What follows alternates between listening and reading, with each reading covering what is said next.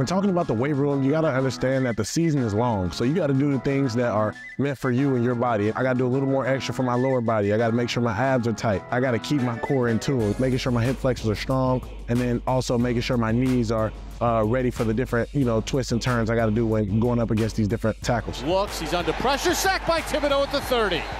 I would say one thing that, works specific for me are the mini bands. I use the mini bands on my knees and my ankles, and that really helps, keep that strength in my lower body to make sure that as the season goes on, my ligaments don't start to get weak.